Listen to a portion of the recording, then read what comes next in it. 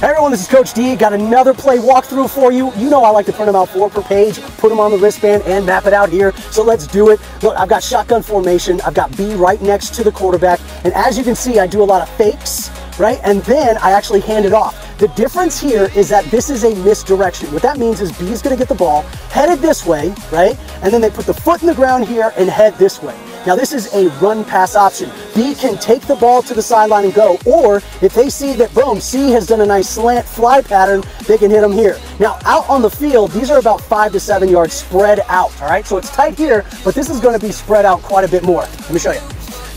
Because I've been handing it off, right, every once in a while, they don't know if I'm gonna fake or hand it. So on this one, I'm gonna actually hand it off. And then instead of going this way, I'm gonna put the foot in the ground here and I head this way. Now I can run to the sideline, or I now have the option, if C has done this nice pattern, then I can open it up and throw it over the top. Look, grab that and so many others at flagfootballwithcoachd.com.